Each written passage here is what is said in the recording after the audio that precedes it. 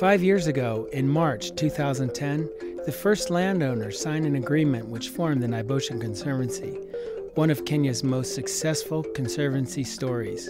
We're exceptionally proud of what Naboisho Conservancy has achieved. Today we have one of the highest densities of lion in the Mara ecosystem and thriving populations of wildlife, which were not seen here 5 years ago, such as buffalo, eland, and warthog. For the next 5 years, we'll continue to build stability in Naboisho, but we'll also turn our attention to the Pardamat block, which is a vital corridor for the Loita wildebeest migration, as well as suitable elephant habitat, which is currently not protected.